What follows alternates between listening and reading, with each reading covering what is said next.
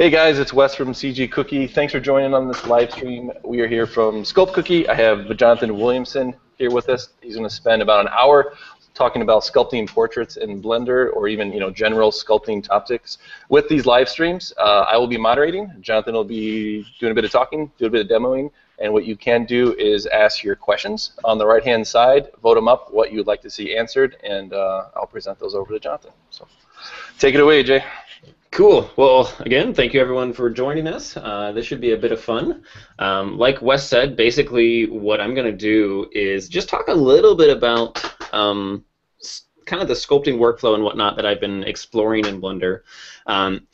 As some of you may have seen on, if you follow me on Twitter or if you've been watching the Sculpt Cookie Gallery or anything like that, I recently started a challenge for myself that is really it's purely a personal kind of artistic challenge of sorts, which was to sculpt a single portrait a day for 30 days.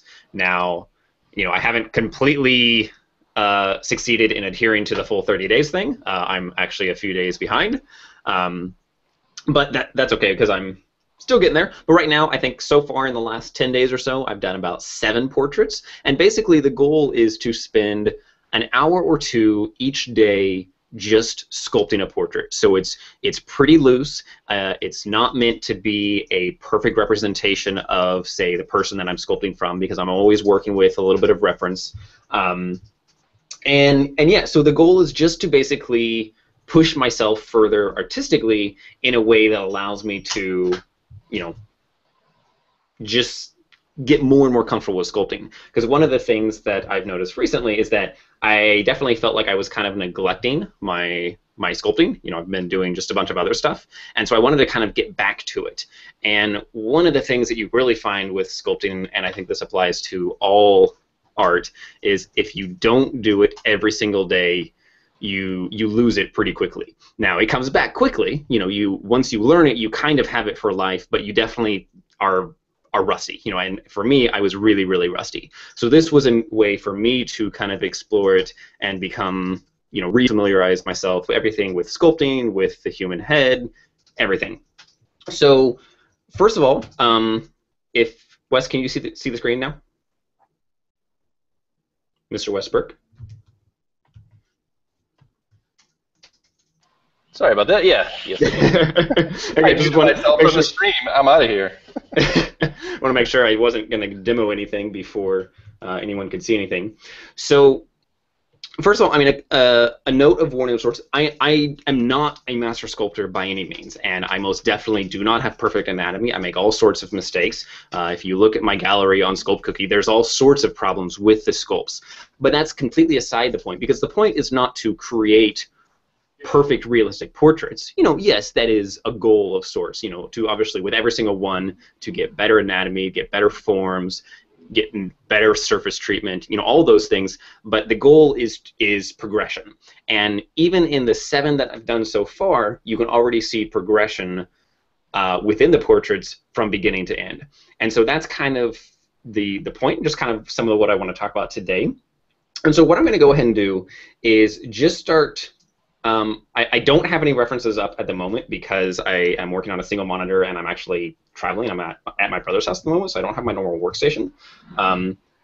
So this will be a little bit looser, but I want to go into some of the workflow that I use within Blender for doing these very quick sculpts. They're very loose and don't rely on a lot of specific tools. You can really use any tools that you work. So the first thing that I do is I always sculpt from a polysphere.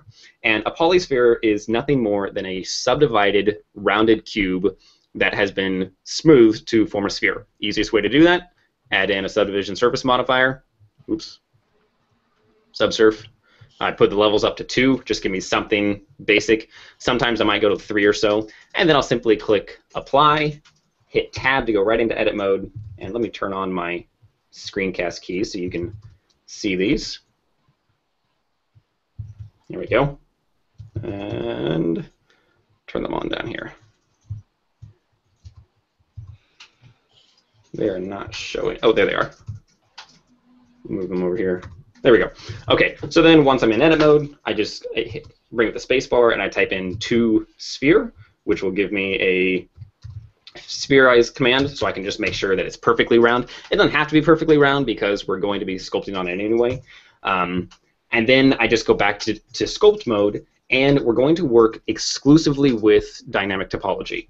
Well, not exclusively with dynamic topology, but primarily with it, because what we want is we don't want to spend a lot of time creating a very specific measured out object. If we wanted to get an absolutely accurate portrait or a perfect piece of anatomy, we could spend a lot of time measuring the exact width of the skull, from front to back, the eye sockets, everything.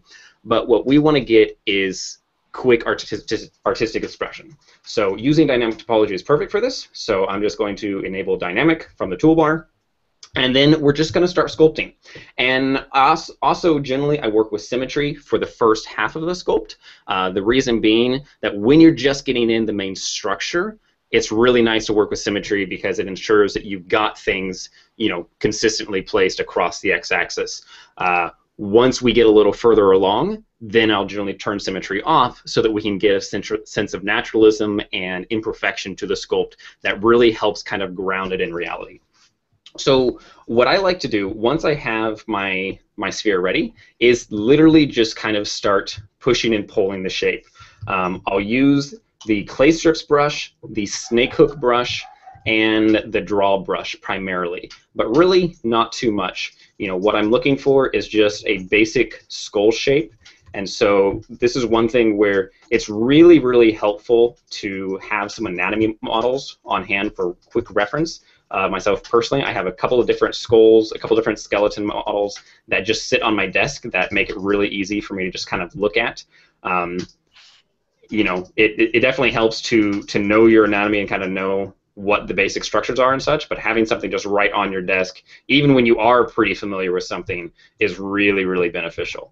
And so, just going in here, trying to get the basic skull, and note that when I say the skull shape, I literally mean the skull. Generally, for most of these portraits, what I've been doing is I will actually sculpt, the majority of the skull itself, including the cranium, the jawbone, everything.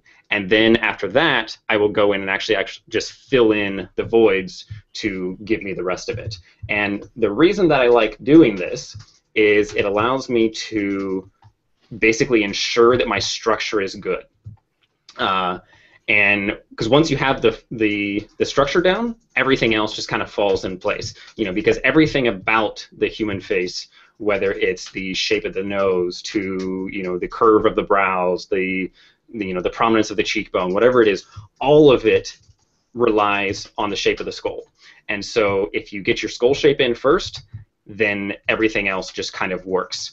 And so this is definitely an area where it's good to spend a fair bit of time, become comfortable with the overall shapes, and it's definitely something that I'm spending every single day practicing on.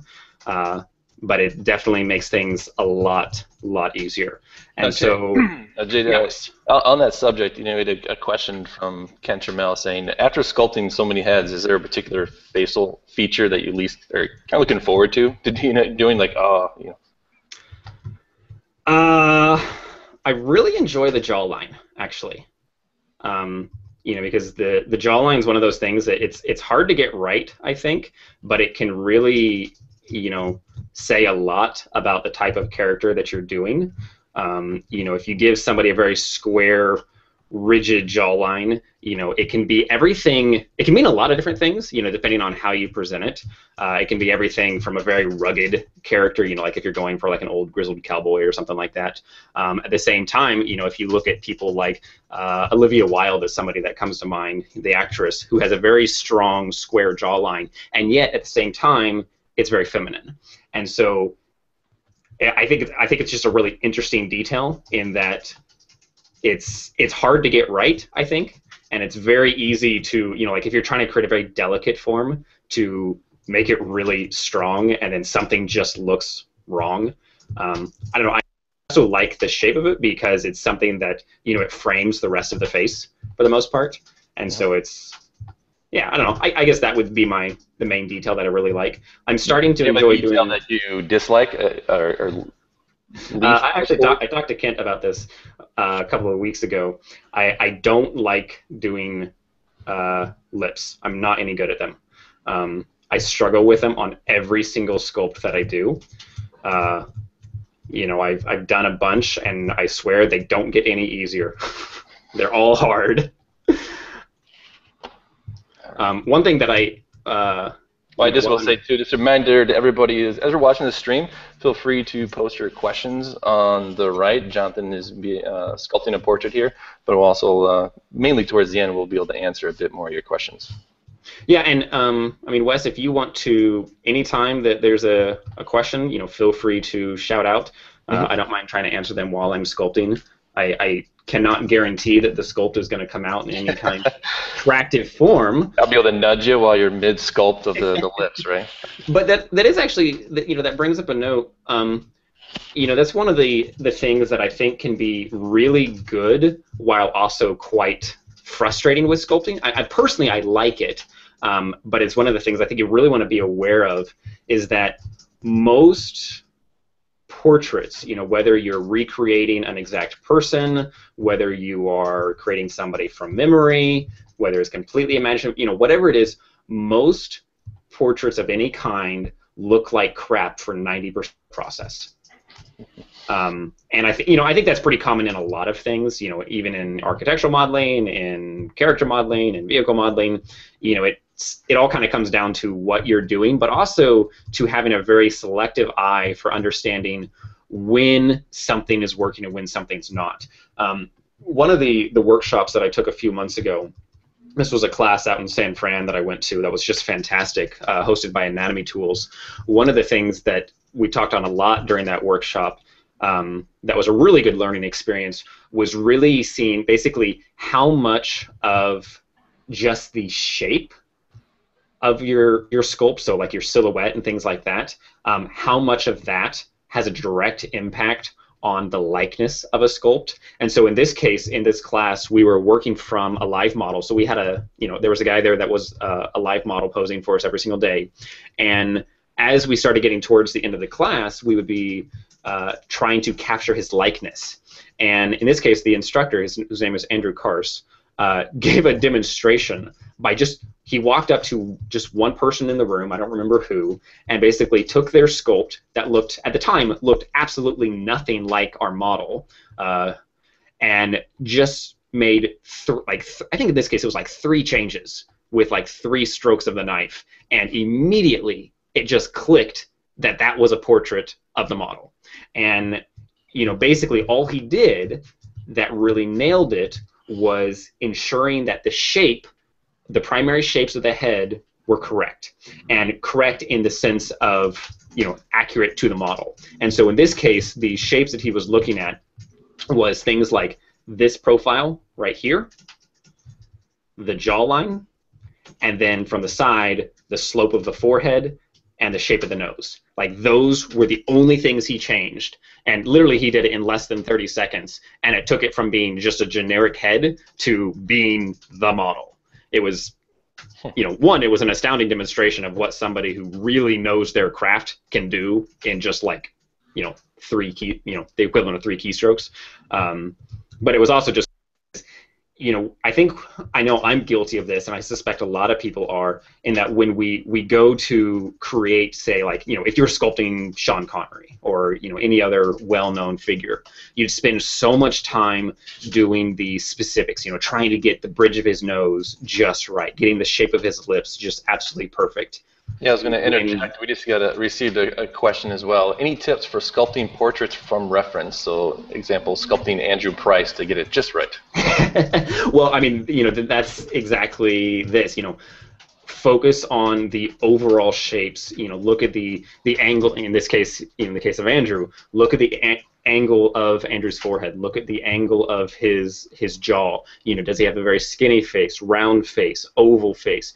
Look at those kind of big picture things, and if you get those right, then the little details are simple. You know, because your little details, like, you know, do the lips have a slight turn up at the end, or are they slightly down, or, you know, are they very thin lips or voluptuous lips? You know, whatever those small details are, those are very small, minute things that are basically nothing more than, you know, what we might call the trim work on a house. If you can get the big details in, then you can capture that likeness pretty quick. You know, this is actually something that Kent demoed really well in one of his other courses. His course on sculpting caricatures, where he actually sculpted my brother, was a great demonstration of this, because, you know, with a caricature, you know, if you put on, say, like really big lips or really small eyes or something like that, you know, obviously those details are no longer even remotely accurate, and yet it still looks like the person. And it's because those overall shapes are correct. They may be exaggerated, but they're correct. Nice. A next question that is getting a lot of vote ups. It's being dug a lot. If you weren't the head of Blender Cookie, would you use programs like Mudbox or ZBrush or even Sculptress? Well, I mean, I guess I do. A little bit. Even being quote unquote head of Blender Cookie, I still do a little bit. I don't use them on a regular basis, but I have used them in the past. They're frankly great applications. And we've used Sculptress quite a bit, right? We that one. That no, we never used Sculptress much.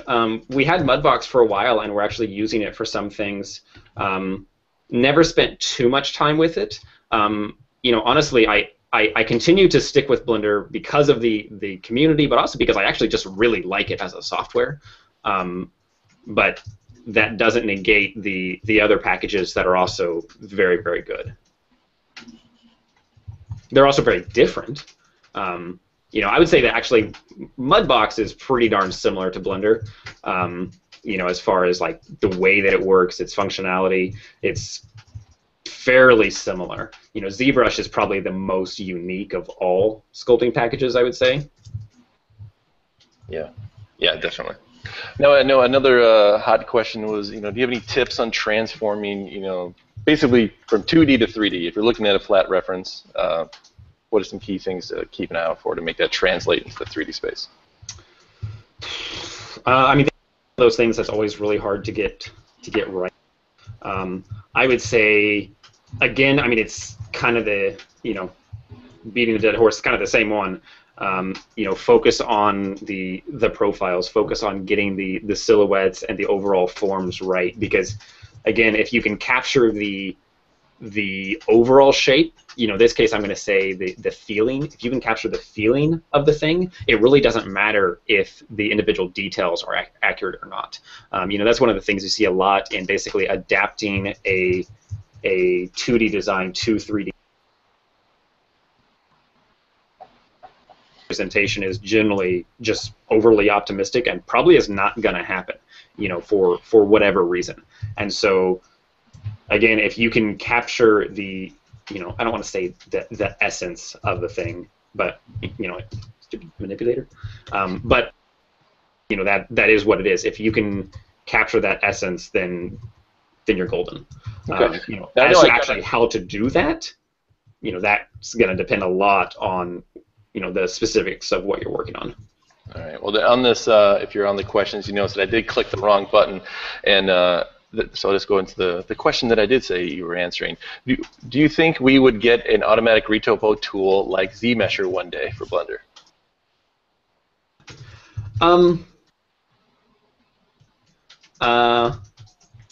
I don't think it's real likely. Personally, while I've never actually used ZMesher, I'm skeptical of its benefit in a lot of workflows. I think that, you know, that's not to mean that it doesn't have benefit, because it most absolutely does. You know, it's like I've watched videos of it, and it's just mind-boggling. You know, it's an incredibly powerful, cool thing. But I question how good it is in terms of actually making, say, like an animation-friendly model. Like, to me, it seems like an amazing thing to do, like if you want to quickly remesh a sculpt in order to do a detail pass or something like that. You may hear my dog whining in the background. So for that, I think it's probably incredible. Now, I would love to be proven wrong, so if anyone has extensive experience with that and, you know, wants to show it being used for an animation-friendly model, that would be sweet. But from what I've seen of it, in most cases, you know, when they talk about making an animation-friendly model, you know, with good topology and things like that in ZRemesher, what I see is not automatic remeshing, but guide-driven remeshing, where they're basically, you know, able to go in and say, cool, I want the topology flow like this, like this, like this, and, you know, they're able to put in guides that then tell it how to generate the mesh. And that's really not automatic retopology. That's just really fast, awesome retopology.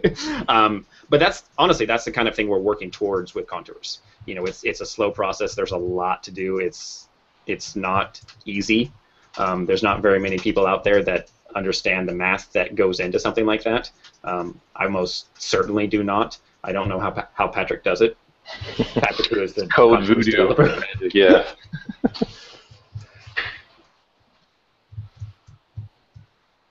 So at this point in the sculpt, you know, you notice it's starting to get a little messy. There's starting to be some semblance of, you know, features and things like that. I'm trying to be pretty loose about it, though, and so I'm not spending too long on any one feature. You know, it's very easy to get sucked into, say, like, you know, getting the lips absolutely perfect, and I'm very guilty of this all the time, because I'll say, ooh, those are starting to look really good, so I'm going to keep working them, and then I work on them, and I work on them, and I work on them, and then I zoom out, and I realize, oh, crap, the shape is completely wrong. And then you basically lose everything.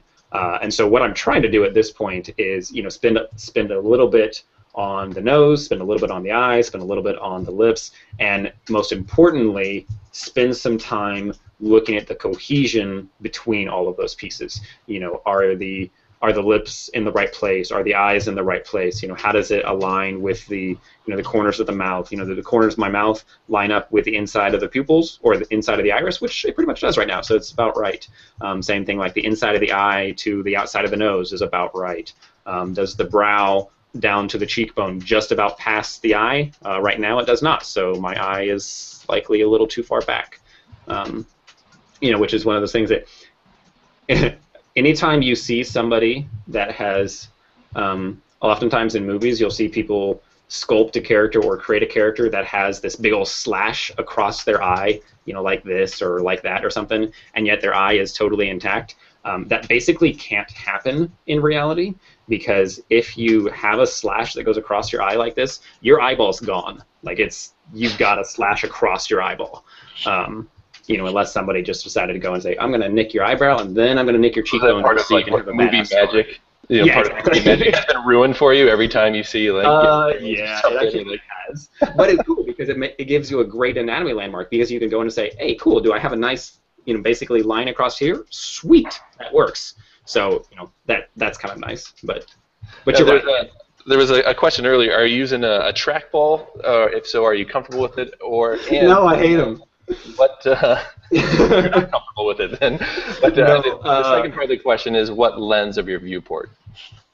Generally, so right now the lens is 35. Normally I work at 50, and actually I'm glad you mentioned that, because I will change that. 50 is pretty close to reality in the sense of how we see things through our eyes, and so I think that's a good lens to sculpt at, because that way, you know, it's as if they're standing next to you or in front of you, whatnot. Whereas if you're working at, say, like 35 or 15, you're looking through a distorted image, basically, and you're going to have a much harder time getting everything to look correct.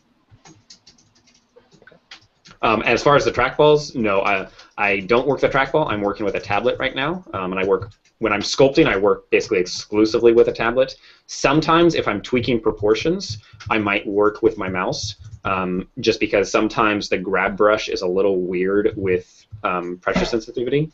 Yeah, we had another question asking, you know, is there a way to rotate around the model with a tablet instead of using the mouse wheel? To rotate around the model? Right.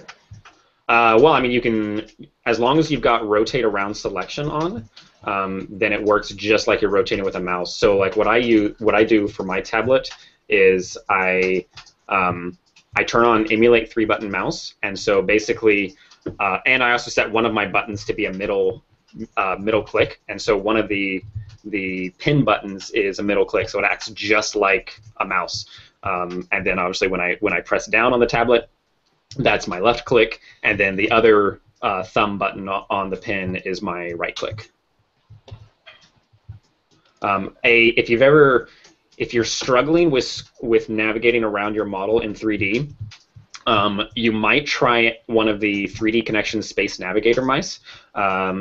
They're not great for all purposes, but they actually work very nicely with a tablet to allow you to navigate very easily around your model. Basically, you keep one hand on the Space Navigator or whatever the 3D mouse is that you're using, and then or maybe switch your hand between the Space Navigator and your keyboard.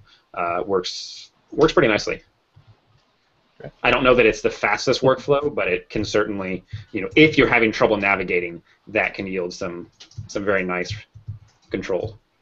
Okay. Another question that's being voted up quite a bit. You kind of touched on this a little bit earlier, but how would you compare the Blender Sculpt tools to Sculptress that this person finds it easier to use? Honestly, I think they're really similar. I do think Sculptress has a much better grab tool. The grab brush in Blender, even though we've tried to improve it, it's kind of wonky, particularly when using pressure sensitivity. Because like if I go in here and I do this, like it's hard to get a nice smooth fall off, I guess. Like I don't know, it just seems like it's really hard to control perfectly. But as far as the other brushes, most things are pretty darn similar. Our dynamic topology is very, very similar to the way that it works in Sculptress. Admittedly, I haven't used Sculptress in probably like a year and a half, aside from quickly opening it. So it may have changed, although my understanding is Pixelogic is no longer developing it. I don't know if that's true. Maybe somebody else can chime in on that.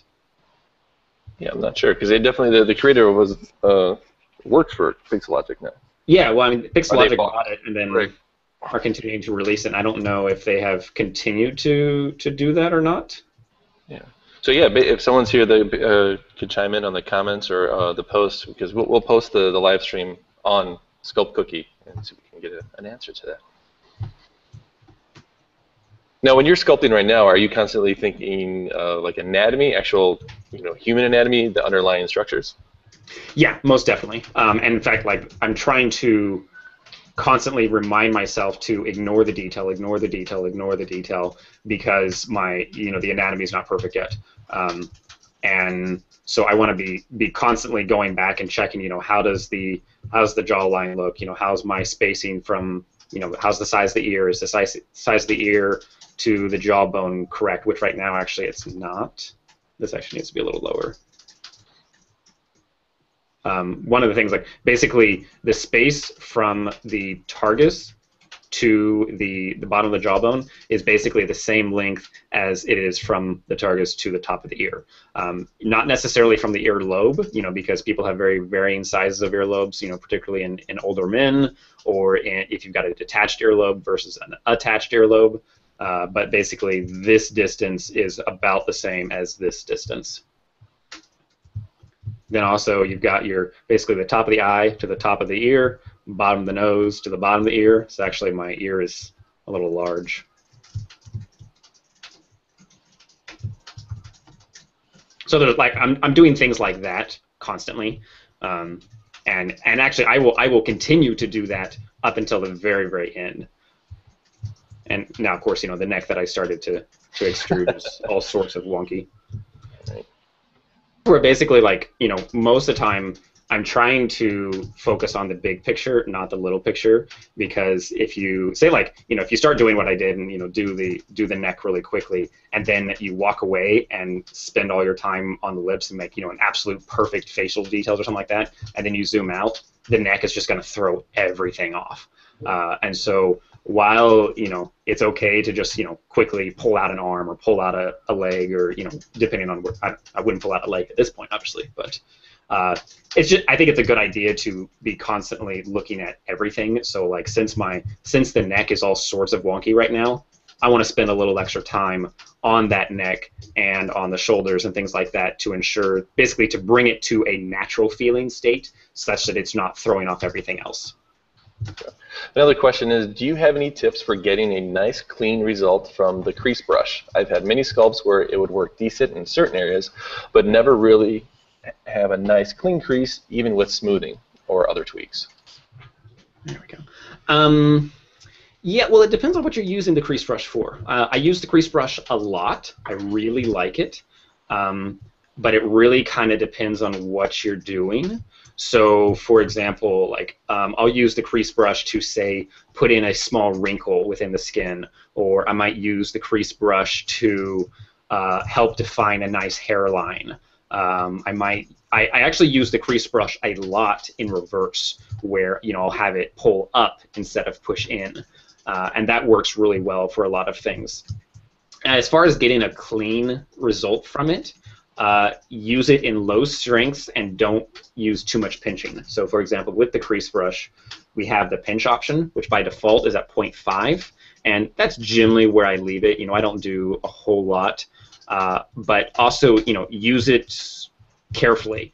So like I might use it right now. If I hold down Control to basically put it into add mode during the stroke, it will pull out, which makes it really nice for getting like defined lines. So I might use it for, if I turn down the strength a bit, I might use it for defining the jaw structure right in here, of the cheekbone. I might use it between the mouth here.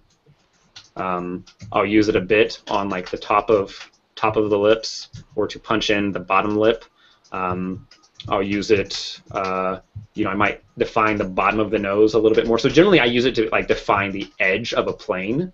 But once I start getting into really fine detail, I still use the crease brush, but I turn its strength way, way down, and generally I'll turn the pinching off as well, because at that point I don't want it to pinch things together. I just want the shape that the crease brush gives, which you can also simply do by using like a draw brush, or the regular brush, and just change it to a sharp profile in the curve. That also works very well. Do you have a set of tools or brushes that you typically will use on a portrait? I mean, pretty much I use the clay strips brush is my absolute best friend. I love that thing.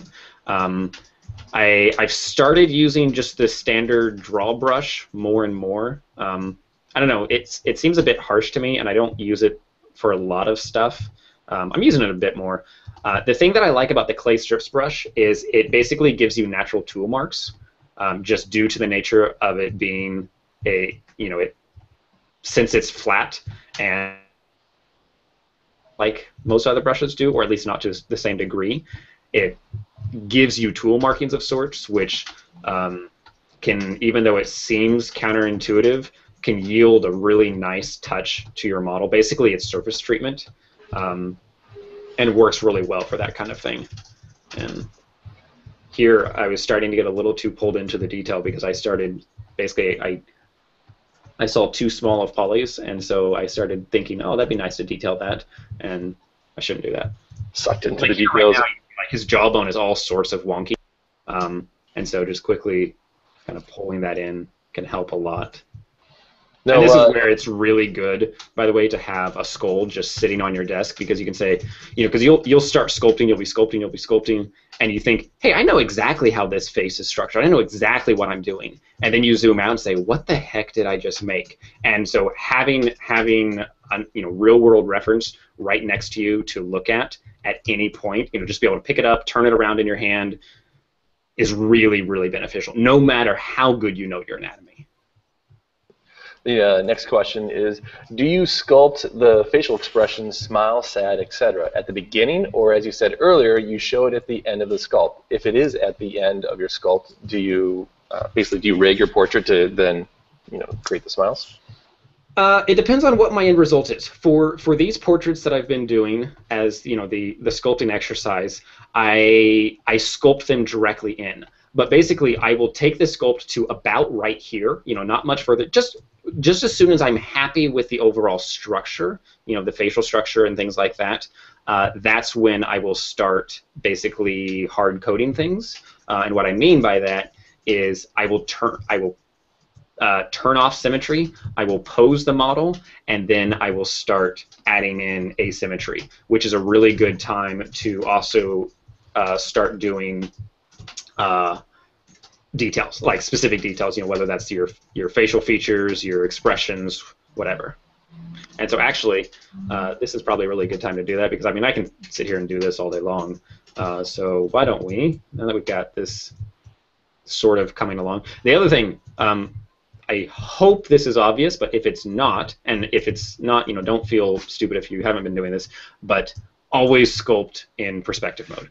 If you sculpt in orthographic, so like, for example, if I go like this, you see things look all sorts of wonky, and you might say, hey, wow, the head is really wide, or the jawbone's really, really wide. So I'm going to make that skinnier, or that skinnier. I'm going to pull this in, do all sorts of things like that, and then you switch back to perspective, and you're like, wow, my head is freaky thin.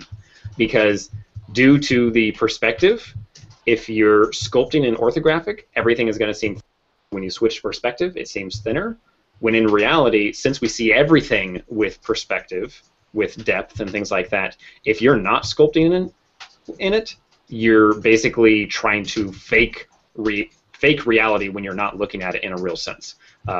So be sculpting in perspective. It's okay to fix things in orthographic. Like if you go in, you got like, you just want to focus really cleanly on the corner of the mouth. If your form is already there, if you're not changing the form, sure, do it in orthographic. That's fine. But okay, go ahead, Wes. Yeah, there's another question. I don't know if I'm pronouncing this right. What do you think about using the Laplacian deform in order to change the pose to a model made with downward?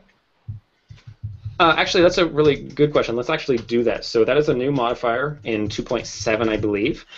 Basically, what it allows us to do is quickly pose a mesh based on essentially hooks. So in this case, since I've already got the eyeballs, what I'm going to first do is I'm going to take my eyeballs.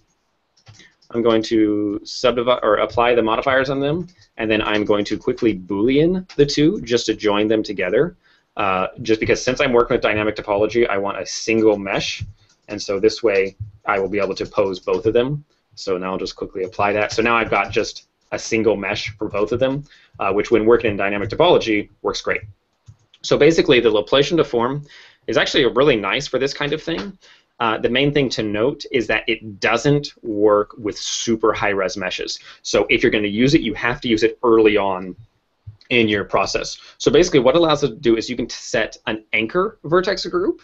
And so in this case, let's say like if I want to tilt his head a little bit to the side, just give it a little bit off kilter just to bring a sense of reality to it. Because very seldom, unless you're like a Buckingham Palace soldier, very seldom do you stand perfectly erect, perfectly straight. So putting a little off kilter can make all the difference in the world and making it feel natural. So what you can do is you just go into edit mode, just say select some vertices. It doesn't really matter which ones, just basically in this case the base. So I might do something like this. I will just hit Control G, which allows me to assign them to a new group, and then I can select that group from my modifier and click bind. And it did not find a solution. And this is what happens when you use high-res meshes and such. I'm probably going to fail here because I never actually use this. Yeah. I was going to say, if even kind of say kudos at the bar. If you guys go to blendernation.com right now, directly to the right of the live stream, there is a video tutorial on this very modifier. There you go. That's the way to do it because I don't actually. So I generally use a lattice. So I know that the Laplacian deform works really well. You just got to know the specifics of it. But so that I don't spend a lot of time just trying to figure it out during a live stream, I'm going to use a lattice. So basically, I take a lattice, I encompass my object by scaling it in object mode, and then I go over to the lattice data and just boost up the number of vertical cuts along the W axis. And mostly, I want to make sure that I have a cut below the jawbone and several across the neck. So I might put in one more, just basically because anything, like if I then go into edit mode and I select these ones and I deform this, anything within this is going to be continuously deformed, and anything between here and these next ones, right here, this one and this one, that's then just going to basically become a smooth bend depending on how I rotate this. So what I can do is now I just grab my object, go to the modifiers, add a modifier, I choose lattice exact, and then go into edit mode, and now this just allows me to bend this really quickly. So then, you don't really care about it being specific, and it's okay if things distort because that's why we focus on just the basics early on and the forms, because it's okay to break the forms. Basically expect to break the forms. if I had a photo reference up, this would be easier to get a specific pose. But let's just, maybe. Yeah, that's not too bad. I might turn on, a lot of times what I'll do to get rid of things like the lattice or the grid lines, which are distracting my, the composition and such, I might just quickly turn on only render so I can quickly see it without any extras. And yeah, actually that'll work pretty well. So then what I do is you can either just leave this and go into sculpt mode and sculpt on it like this, or generally I will just apply this, go back into sculpt mode, and first things first, enable dynamic again. And yes, I'll lose vertex colors and such, that's fine. And then under the symmetry panel right here, I will turn off the X symmetry. And now sculpt everything without symmetry. So this means that, when I go in, I sculpt the nostrils, you've got to do it on both sides. So this is more work, but it's great practice, for one, because suddenly you have to sculpt both sides.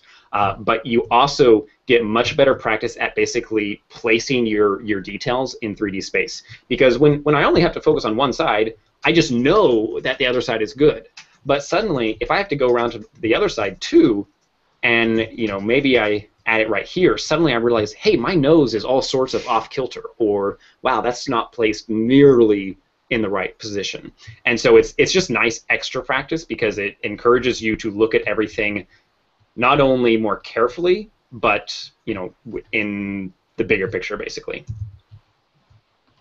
Now, there's just been a couple. One comment from Bernardo just saying, "Thanks for all the work on the mastering modeling workshop. It's been amazing how much you've learned from it. Love your work." Oh, that's fantastic. Thank you so much. Pretty awesome. And then another question, I guess you could say, is: do you often finish your speed sculpts later, or do you usually mainly use these as exercises? I'm doing two things. So first of all, I'm trying to mostly use it as an exercise. So that's why I say I'm not looking for a finished sculpt. You'll actually see that on my very first one, I spent like 2 hours rendering it, even though the render looks not good. I spent a long time, setting up some lighting and rendering it and messing with shaders. And then in all my later ones, you'll start to see that I do progressively less and less rendering. And by the third one, I think I'm not doing any. I'm just using a matte cap here in the 3D view, matte cap, and do something like this. And I'm only using that. The reason being is that I'm trying to just use it as a sculpting exercise and not anything else. So I'm not trying to perfect my lighting. I'm not trying to perfect my shader work. For one, I'm never going to be able to compete with Kent on that regard because the dude is amazing. I don't know how he does it. But no, so I'm trying to just focus on the sculpting. And I'm also not spending much time finishing them after the fact. So, I'm most 2 hours on each one, some of them a little bit more. And only on a couple of them have I come back and done more, say the next day or something. I'm actually trying to avoid doing that because, again, one of the points of the entire exercise is to just get me sculpting again. It's not about creating great work. It's not about creating finished pieces. It's merely about sculpting and sculpting practice particularly. Now, have you, another question, have you ever tried to sculpt a whole character, not just a portrait? If you have, do you model each part separately or the whole character at once? Yeah, I've definitely done complete characters. If you look at my introduction to character modeling course, I did the whole thing in that. I generally break it apart into a couple pieces. So a lot of times, like if I'm doing a complete character with a lot of detail, I might do that and the body as another piece. The reason being just that it allows me to basically add more detail to the head rather than the body without worrying about blowing up my computer. But it kind of depends on what I'm doing and at what stage I'm at while doing it. So, for example, like if I'm doing it on this guy, I might go ahead and do the entire body because I'm not making him super high res. It's staying relatively basic. If I'm doing a super polished, finished character, then I'll generally do it in 2 pieces. And then clothing and things like that will also be independent pieces. It gives you a better, it gives you more flexibility, because like if you decide, hey, I really like the body, but I hate the head, it's just easier to strip out the head and redo it if it's not already attached. If it is attached, it's not a big deal. There's of course all kinds of ways to do that, but it's easier if they're separate. And making them like merge together nicely is not a big deal at all. Like, it's actually quite simple, particularly with dynamic topology. The dynamic topology mesh will not be the final sculpt. If this were a character for a film, and we're going to take it all the way through to completion and make a nice animation-friendly model, the dynamic topology would be nothing more than the exploratory portion of the sculpt. After getting all the details down, then I would retopologize the mesh. I would, scrap the dynamic topology version entirely. Well, I wouldn't scrap it, but I would no longer be using it. And then I'd probably do a detail pass within the sculpt using multi-res or textures or something like that. Okay. And so here you can start to see, like, since it's posed, I really have to focus on all angles, and I have to do them individually. But you also notice one thing is that we're already more life in the character, and this is not because of the details. Yeah, the details help. It helps that his lips are a little more defined. It helps that we're starting to get some better planes in the face. We've got these nicely defined cheekbones. We've got a defined brow here. I did add in the eyebrows. The eyebrows are actually something that I really like to add in relatively early on, because people look weird without eyebrows. That's just all there is to it. And so just adding that subtle indication suddenly can really help you place the eyes and say, help the eyes not only look natural, but also basically ensure that they're in the right place.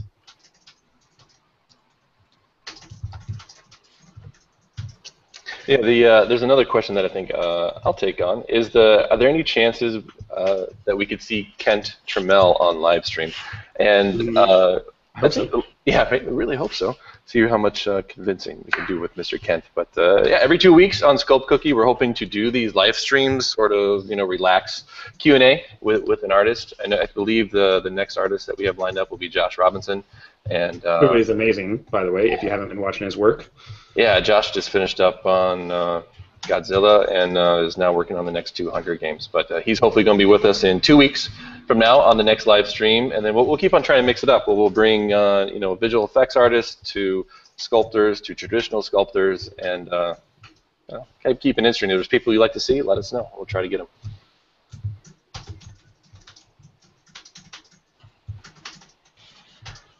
All right, guys, just to let you know, we have about 10 minutes left of the live stream. So if you have any questions that you would like to see answered, be sure to vote them up on the right-hand side or get them in. And this will be recorded and posted on sculptcookie.com, probably a few hours after the stream.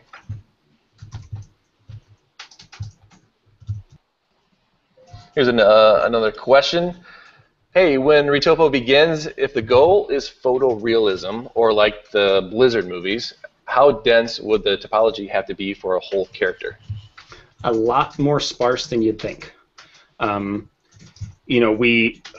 The nice thing about where modeling and such has gone is we have the ability to use much more high resolution meshes than ever before, both in games and film and everything like that, and they do get quite high resolution, 14, 20, 30, 60, 100,000 polys in the real-time model, or even in the film model and whatnot. But the other thing to not discount is how much detail and fine things like that are in the textures, and not just just in the color and things like that, but also in the bump map, in the displacement map. A lot of that kind of stuff is handled in the textures. And so what you might do, for example, if you've got a really high-res character, is you might have all of your major detail, things like the muscle structures and all of that kind of stuff directly in the model, and then have your like skin imperfections and things like that all in the bump map. Now generally, or probably the displacement map more like, generally those things will all be sculpted at some point or another. So you might actually sculpt them, whether either via texture sculpting or actually through geometry, but they may not actually be in the final animated model. And so actually, if you look at like a lot of Pixar's models for like Monsters University and things like that, the actual model that gets animated is far simpler than you might think. Because for the deformation, you don't need nearly as much as you do, say, to like give off the impression of skin pores. And so yeah, if you're going photorealism, as to what that exact poly count is, well, who knows? Doesn't really matter. Because it's all dependent on what your exact needs are and what the engine or movie animation can handle and whatnot. I don't know if that really answered the question, but yeah, I think it did. Yeah, I mean, basically, it's such a hard thing to answer remotely if you don't, as Jonathan was mentioning, if you don't know the defined metrics of the environment that it's going into, whether that's the engine, platform, or even just rendering budget. Do you have enough time to render this res, and is it even in camera? And next question, do you print some of your models in 3D? Is there some special rule to follow in case to obtain a good result? Yeah, actually I have been printing them more and more. In fact, one of the things that I want to do with this portrait project is actually I want to print, once I'm done, I want to print all 30 of the portraits all in the same size. I've got a Form 1, which is an SLA printer in my studio, and so I'm able to actually directly, so like I've actually printed 2 of them so far. I don't remember the exact numbers. I think I printed number 3, the guy with the big beard, and then I've printed, I think it's number 6. I'm starting to lose track of which one's which. And so the goal actually is to print all of them and be able to hold them and look at them physically to compare not only the imperfections and what's wrong with them, but also be able to physically see in a line in the real world the progression from start to end. As far as like special techniques to or things that you have to watch out for and pay attention, the biggest thing is just that you need a non-manifold mesh. So you can't have any holes within your mesh. You can't have any open edges or anything like that. Preparing for 3D printing in most cases is not an issue at all. It's pretty straightforward. Once you start getting more and more complicated, it can, of course, become progressively more difficult. But no, it's really not too bad. And if you're sculpting in dynamic topology, you don't have to, but you really want a closed mesh anyway. And so it's, it actually yields itself quite nicely to printing.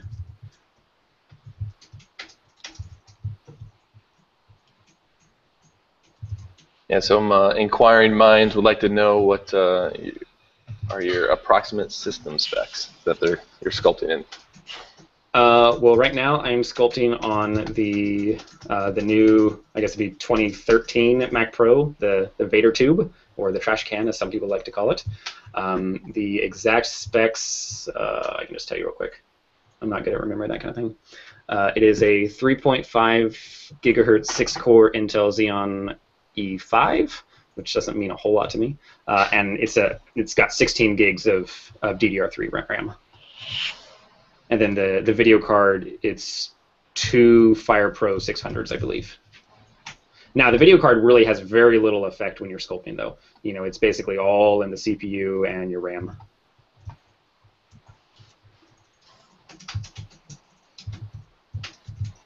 Now, do you have any other types of objects you prefer to sculpt other than portraits?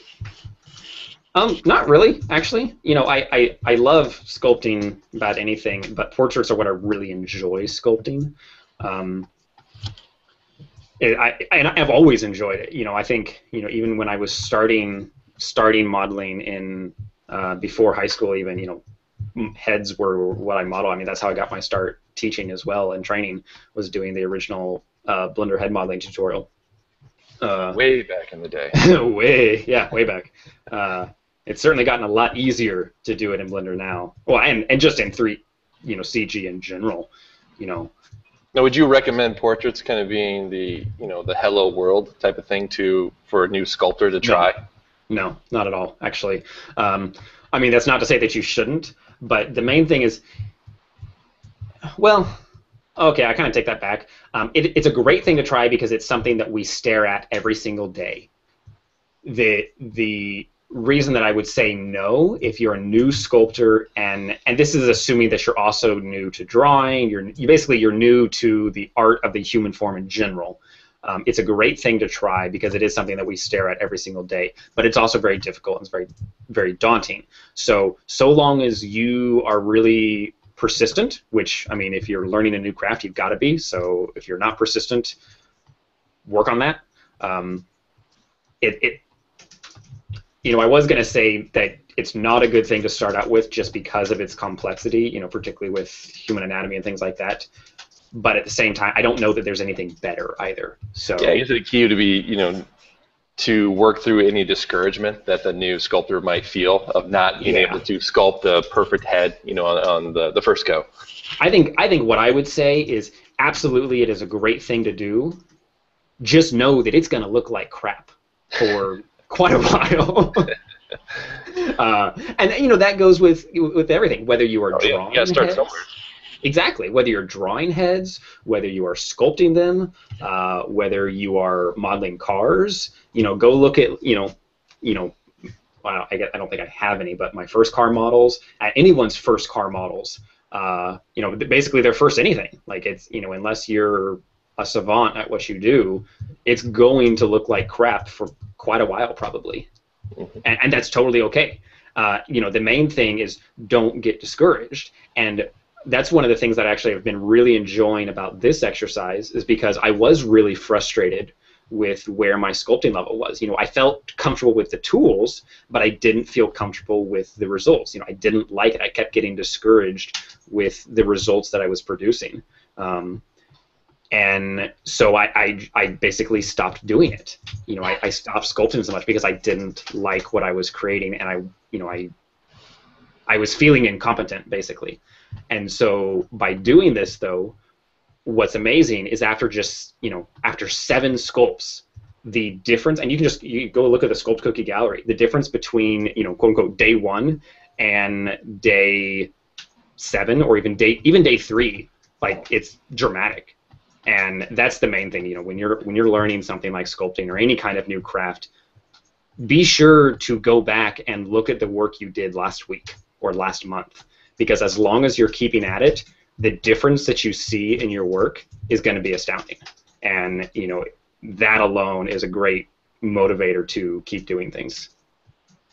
Yeah, I think it speaks a little bit more to, you know, sharing your work or putting your work out there to get the critique. You know, like with all those images on the gallery, it was really cool because I think when you first started this, you know, there weren't too many others obviously doing it, and then I think now we have like 5 or 6 individuals that are taking on the portrait challenge, and it's really neat to see some of the evolution already from those students. It's really cool. Day 6, day 7, and seeing how it's changing. Well, cool. We have about 1 minute left. I'll do one last question. Is it possible to somehow paint texture on a sculpted model?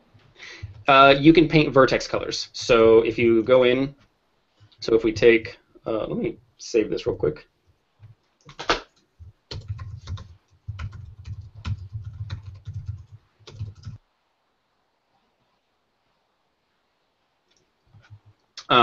So what you can do, if you go into vertex paint mode, we start just painting on it like this. Main thing to note is it's really slow. Until Blender's viewport gets updated, which is in progress. It'll probably happen in Blender 2.73 or 2.74, hopefully. Basically, until we get things like PTEX and basically just better viewport performance, it's really slow and admittedly not worth using unless you're working on a really simple model. So yeah, you know, right now, if your best bet, if you want to texture or sculpt, your best bet is to quickly retopologize it, generate a displacement map so that you don't have to worry about having a really fine retopology level, and then paint the retopologized model, and then render that with a displacement map, and that'll work really well. Cool, great. All right, guys. Well, I think that'll wrap up this live stream. I appreciate everyone hanging out. There's still a lot of questions left. I know a couple of them were on, you know, the viewport angle, which was mentioned at the beginning of the video, and some of the comparisons with Mudbox and ZBrush that was also mentioned at the beginning of the video, which will be live on the site here shortly. Yeah. Well, I'll also just add, for one, thanks everyone for watching. It was a lot of fun. It's fun sculpting and made sure that I actually got a portrait sculpted today because Yeah, so you did. You finished. That's I did, and I will actually consider this as one of the days in the challenge. But also, if you have any additional questions, do feel free to ping me on Twitter with them. It's at Carter2422. You can, of course, also, once the live stream is posted on Sculpt Cookie, you can post the questions there in the comments, or you can also ping Sculpt Cookie on Twitter if you want to get feedback from other authors as well. So thanks again for watching, everyone. It was a lot of fun. All right, thanks, guys.